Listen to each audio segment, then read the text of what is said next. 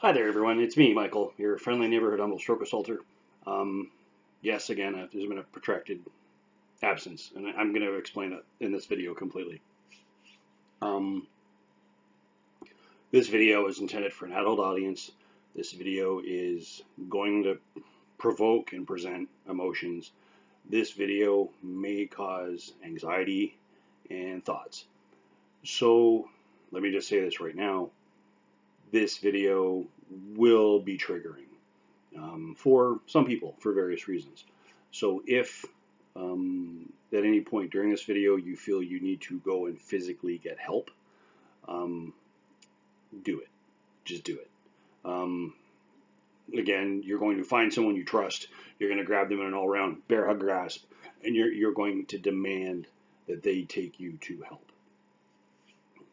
So, that being said, a comment got left on my channel yesterday, and it was on the video I did 2 years ago on self-harm and suicide after stroke. And I'm quite surprised the videos are still getting a limited amount of traction after 2 years. I realize I only have 352-ish subscribers, and thank you, each and every one of you. Yeah, I'm gonna get back on the wagon, per se. So, the comment Linda left, and hi Linda, I'm sorry we had to meet this way. Her comment is, recently a friend of ours took her own life after being released from the hospital after a stroke. She was under 40. It is so sad that upon being released, the doctors and nurses, no one spoke with the family about this issue. Yeah, they don't. They did set her up with a counselor who didn't answer the phone the day she pulled the trigger. That's sad. On many reasons. I'm sorry you've had to endure the passing of a friend.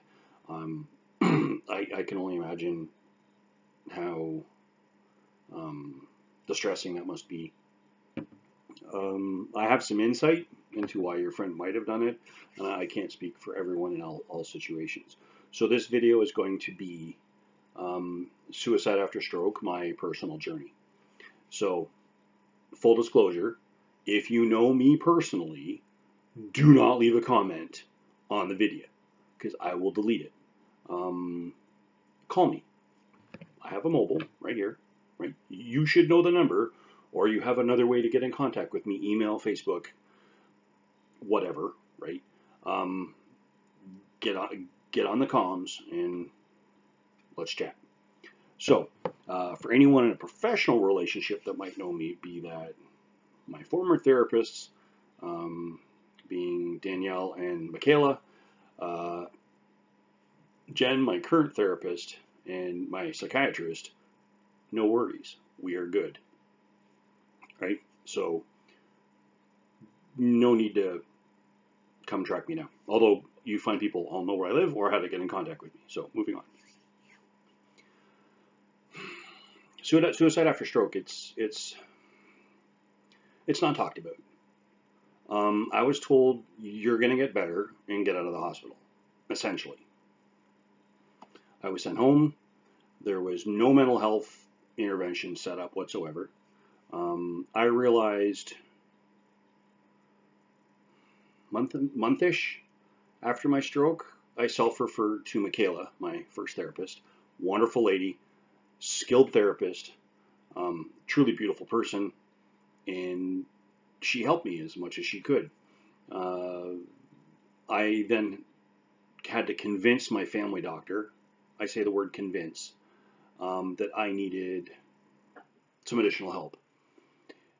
He then referred me to another service. I did a group session work for people with PTSD, because of the stroke I have PTSD. For other reasons I have PTSD, which we will cover some of which during this video. I then went to PTSD therapy for 12-ish, 13-ish sessions. I've seen a couple of OTs. I'm currently seeing a therapist or social worker right now. I see her at least twice a week, once kind of informally at a social kind of group, and once formally for like an actual appointment. And then I have my wonderful psychiatrist, he's truly skilled, and I'm indebted to him because he saved my life. At the time I was seeing someone, she's an amazing lady. She also saved my life. So after my stroke, I started a return to work process, which was, in my opinion, my observation, my judgment, completely flawed. I say that because I currently have a legal action against my current, soon-to-be former employer about the shitty things that happened during that return to work process. Slightly before my stroke, the person in charge of the site that I was at, made reference to my value being that of 1 used sock and 13 golf balls in an email that went pretty much company-wide. After my stroke, he referred to me in a birthday card as having the value of a pack of cigarettes, actually a pack of smokes. So that has caused me some angst. There's other pieces in there as well, in the whole return to work piece where, and it's too long to get into, and I'm really not going to get into all of it because I could pontificate for hours on the shit that happened. So, and again, this is my observation, my judgment, my opinion. This is based on everything that I've experienced. And I have actual evidence that happened. I have the physical copies of these things. So you can't say that it didn't happen. It's a fact. These things happened. So, because of what happened in my workplace, I was forced to go seek a leave for chronic mental health issues. My doctor at the time said my issues are not scientific. He then signed a form saying he was going to refer me to a psychiatrist. He never did. I know that because of his inaction, I was forced to go to the emergency room in crisis to see what was going on, and I was told in the emergency room that he'd never made a referral. And it's not like a week gap here. This is almost a 2-month gap between the day he signed a form saying he was going to refer me to the day I presented in the emergency room. And that was, I was released on what's called a safety plan. I still have one. It's on my fridge. Maybe I can do a video about the safety plan, right? So we can talk about that. Part of that safety plan was I got an immediate appointment with a psychiatrist. I'm not going to name him. I don't have that permission, but he's in my city and he's an amazing man. And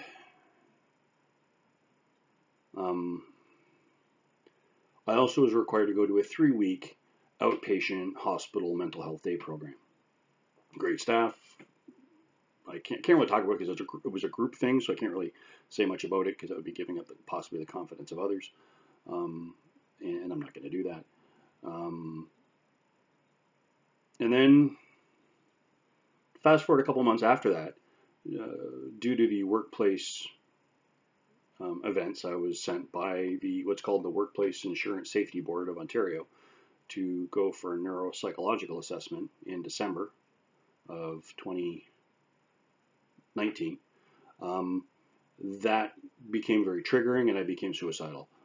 In fact, I was having extreme suicidal ideations on the way home from that trip. I thought about kissing the third rail on the TTC, knowing full well that would just fucking kill me.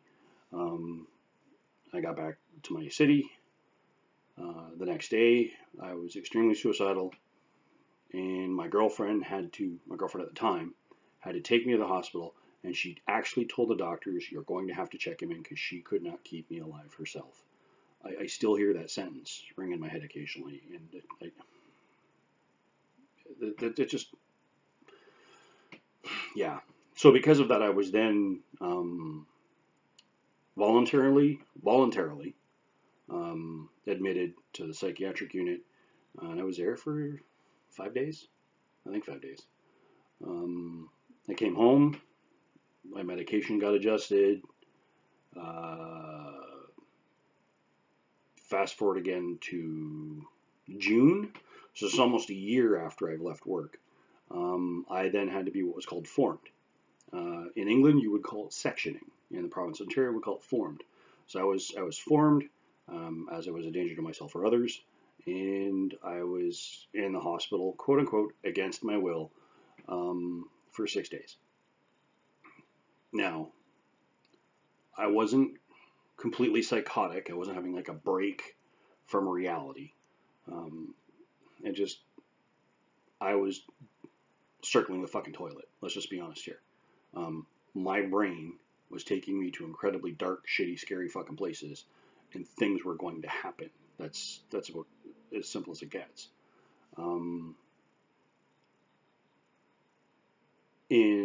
Because of that, I ended up at the hospital. I ended up being formed, and my psychiatrist and I had a great conversation about what was happening. He's like, "I'm going to form you," and I'm like, "Okay." He goes, "You can argue this." I'm like, "No." We had probably a 35-minute conversation about being formed, and I knew full well that what was happening, because I used to work in mental health, so I knew I was going to get a 3-day form. He could have put me in a 10-day, which he could have. I was actually quite surprised he didn't, but he put me in a 3-day, and then we just quietly agreed that he'll let the form run out, and I agree to stay until he says I'm allowed to go home, or he'll form me. It was kind of the gist of that conversation. My medication got adjusted yet again. So, have I been suicidal? I've had thoughts. Yeah, I've completely had thoughts. Have I committed to a gesture? Not recently. Not that would cause anyone any concern. So one of the reasons why I've been away is because of my mental health. It just fucking sucks. Yeah, my mental health is horrible. But I saw that comment, and I just couldn't let it slide and not acknowledge it, and just, it's hard for me because someone left a comment, and I'll address this in a video shortly, that you look forward to my videos and you've been hanging on my words, and I'm a role model. I'll be honest, I don't feel like a role model some days, partly because of sort of the situation I'm in, and that's a many layered thing, kind of like an onion. So suicide after stroke, there's many reasons why. You could be unhappy about your physical state. You can't move part of your body. You now have to wear a diaper, or you now have to have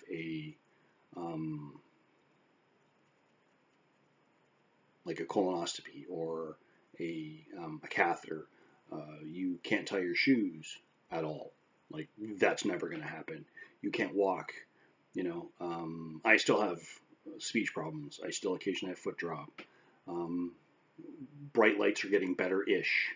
Still not that happy with fluorescent lights for long periods of time. I still can't handle noise. So if there's a radio playing in the background, I still can't handle that. My brain just goes nuts. I have my mobile phone whenever I go shopping.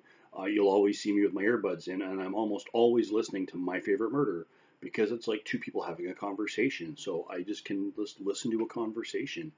And it's really funny, and it's completely inappropriate. And they say really bad words.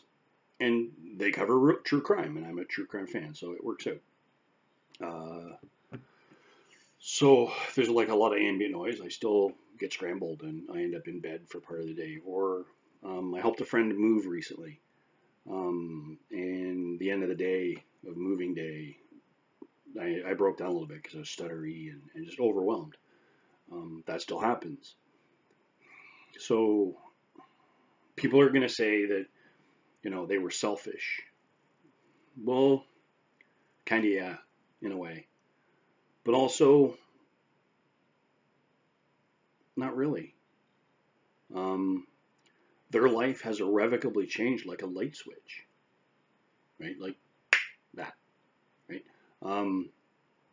They went from walking, talking, feeding themselves, not stumbling on words.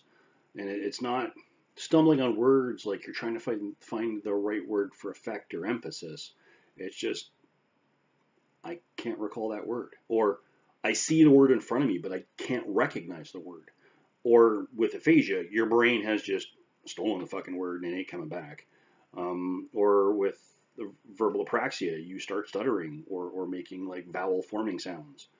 Um, kind of like Hannibal Lecter looking for some fava beans and a good Chianti, right? So, um, it's just, it's difficult, right? And the mental health aspect post stroke um, is vastly overlooked and underestimated because, well, you look fine. I've always been exactly this ugly. Yes, always been this ugly. It's never going to change. Occasionally I get furry in the face. Occasionally I don't. Um, you know, so people, because they can't see the damage, right? Um, so if you had a heart attack, right, you go for the surgery, and then you might be physically winded. You might take some time to rebuild your strength. That's similar but drastically different. Because there's days where my brain and my body still don't get along. And I can't predict them. I can't control them. I try to fight through them so I can appreciate the difficulty your friend was having. Completely appreciate it. So you have to now grieve a friend that was in trouble. You have to grieve a friend that was hurting, right? And it's something you can't really express because people just don't. This is not to be insulting. You'll never understand unless you've been there. I have many friends that I know through Facebook that have had strokes. Some are in the States, some are in Canada, some are in England, right? We all have our own unique deficits and difficulties post-stroke. Uh, so, and none of them are the same. Some of them are kind of similar, but they're all a little bit different. So, your friend was going through a very tumultuous time. Um, I believe you're in the States just because you mentioned trigger, because it's almost impossible to get a hold of a firearm in Canada now. Uh, and if they believed she was suicidal, they would have ordered them taken away. So um, it's difficult, right? There isn't an effective safety net in a mental health aspect post stroke. You can look at your doctor straight in the face and go, "I need a psychiatrist," and they'll just refuse to send you to one. Like, I know what I'm doing. I'm more qualified. I'm just going to ignore. I'm going to sign a form saying you're going to a psychiatrist, but then I'm never going to do it. Yeah, I found that out the hard way.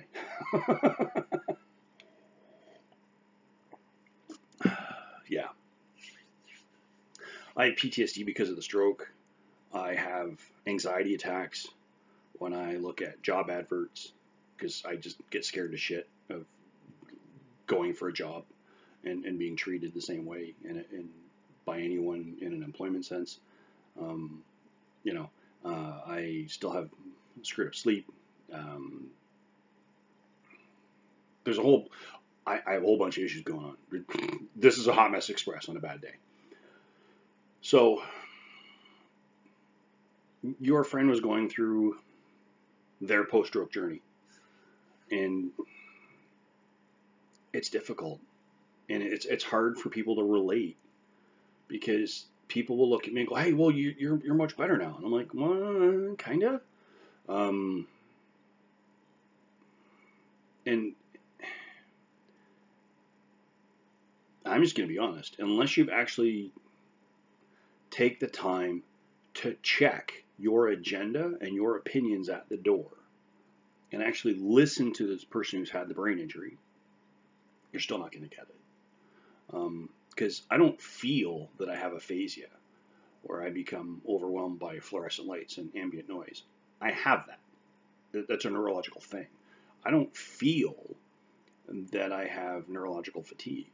I have neurological fatigue. It's a thing. Like, so these aren't feelings. These are states of being, right? And they're transient and they're not predictable. I can still have a high startle response. And knowing some of what I've been through and some of my fellow stroke folk have been through. I can only imagine what your friend went through. So yeah, have I been suicidal after a stroke? Yes, most definitely. Have I been required to see a psychiatrist? Yep. I have a small bag of medications that are, I think, 2/3 issued by my psychiatrist. The rest are issued by my GP. I need a pill to sleep. I need antidepressants when I get up. I have Ativan for really fucking bad days. My weighted blanket is still the best thing ever. And I'm not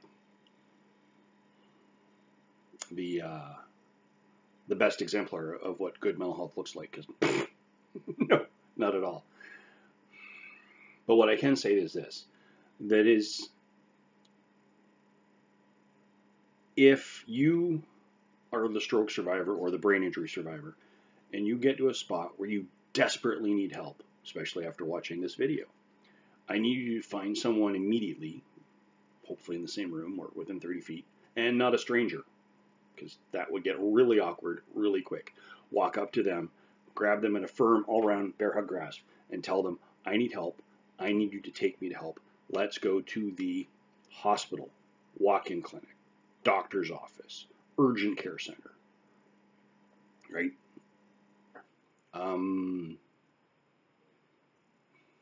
Walk in your nearest fire station, right? You know, if there's no one near you and you're home alone right now, pick up your phone and dial the 911, right? It's North America, right? Britain, England, the UK, wherever else on the flat earth or the non-flat earth, right? Contact your emergency services. If you live in, like in the province of Ontario, there's CAMH.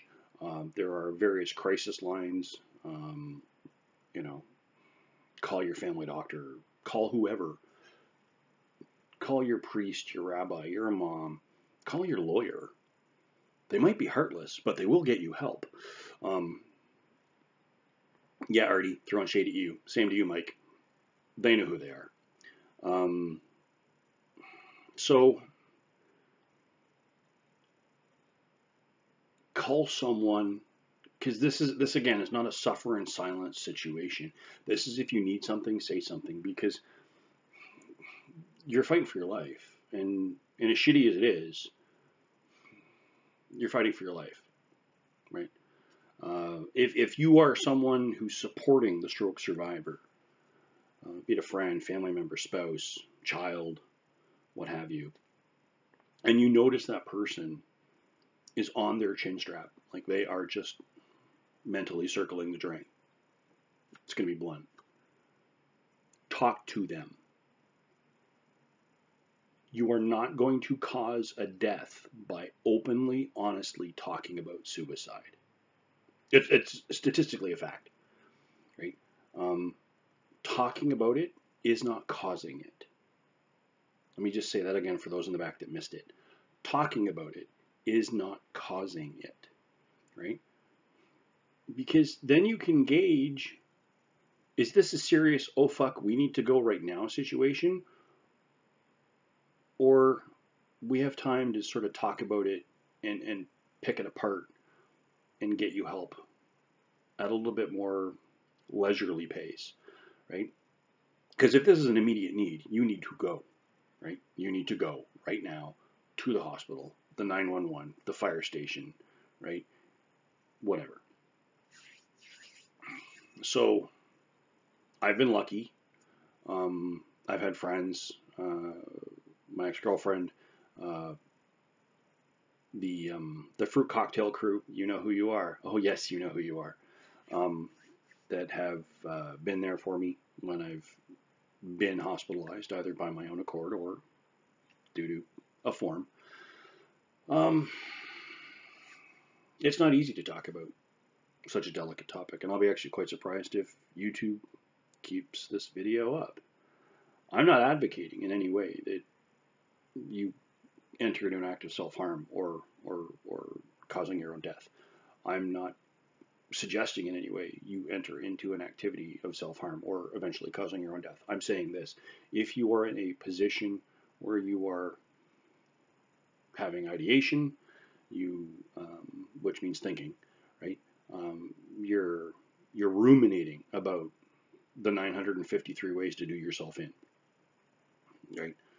If you are committing to gestures or other acts, like you recently went out and bought a knife or rope, or you recently got a certain prescription refilled, or you went and bought some street drugs, right?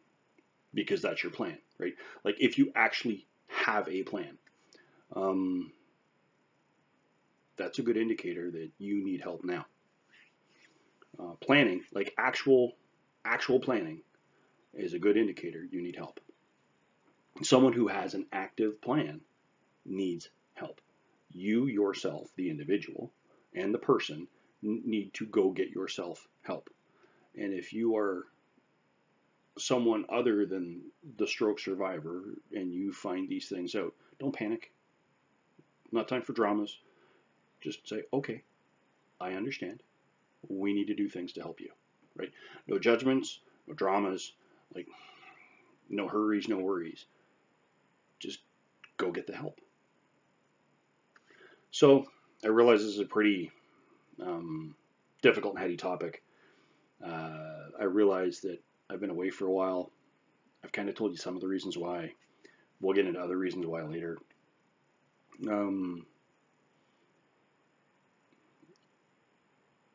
It's difficult, and I've kind of been there. I still have bad days. I'm not going to try to hide it. I'm not even going to try to argue it. I still have very, very difficult days. I'm here. I'm not planning on going anywhere just immediately. Besides, it's COVID. I can't. Where are you going to go to? My phone detects a workout when I go to the store. So, yeah. So if you've been liking what you've been watching, please like, share, subscribe. If you know someone who appears to be stumbling on their mental health, show them this video. And I will leave a link in the description down below for the video that provoked this response. So, if you happen to see someone who's stumbling madly off in all directions with their mental health, it's just a conversation. It's not